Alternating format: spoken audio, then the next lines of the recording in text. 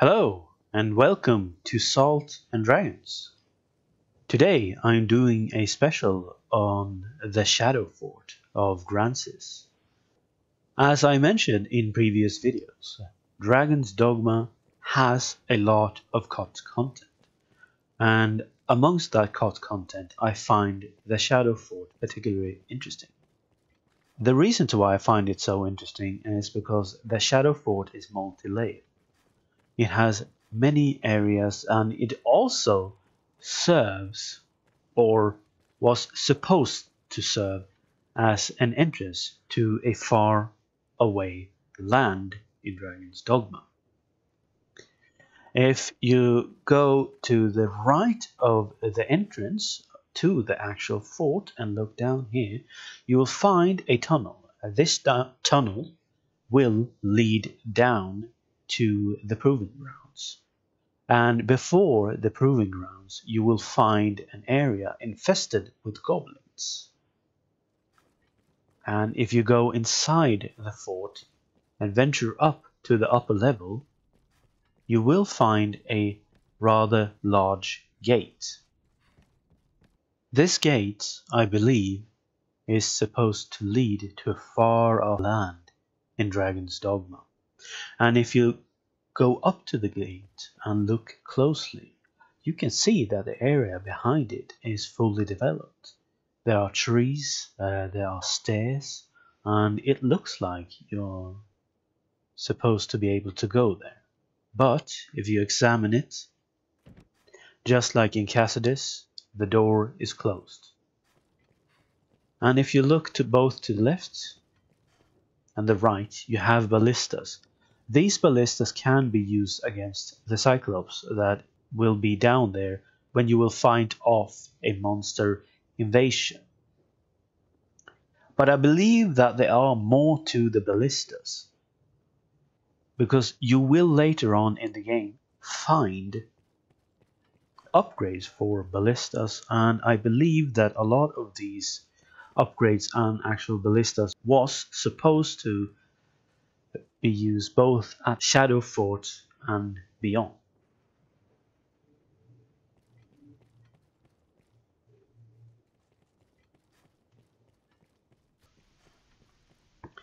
And if you go inside the fort, you will come to a room called the Commander's Antechamber.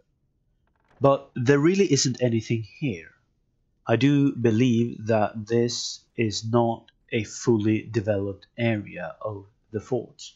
Most likely there was supposed to be a large commander's table, commander, and even soldiers here. But due to the large amount of COD content, we will never know.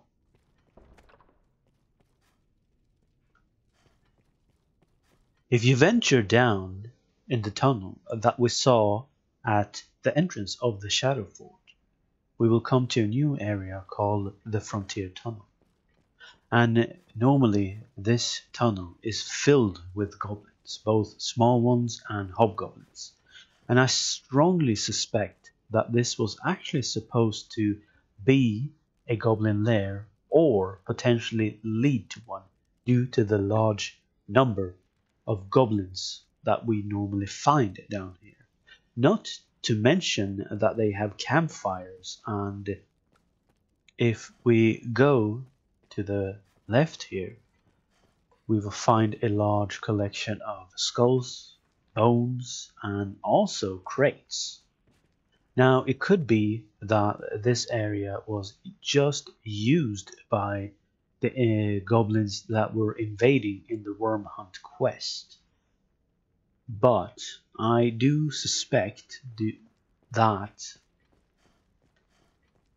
there was supposed to be a goblin lair somewhere in the area. And if we go down here, we will come to the proving grounds. In the proving grounds there lurks an ancient Cyclops, rumored to be clad in the armor of 1,000 warriors. And behind the Cyclops you see a rather large gate. If you go up and examine this gate, you will get a message. Enemies, they're here. In the Japanese version, you will get a bit of a different message. I think somewhere along the line you feel a malicious intent. And to the right you will find a treasure chest, and to the left you will find another small gate.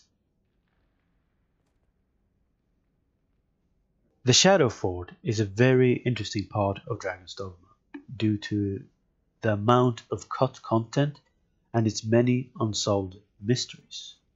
And also the Cyclops here, which is a bit of a challenge boss, feels like he is a bit different from normal Cyclops in the way that I experienced that he is scripted a little bit different. He goes into rage much sooner.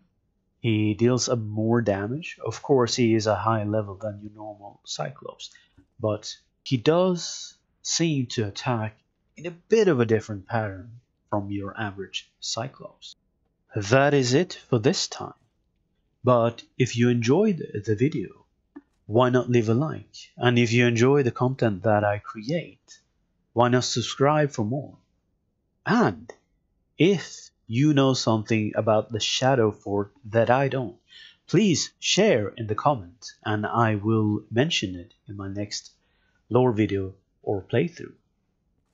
Until next time, have a good one, and until next time, I want you to subscribe. Yes, you.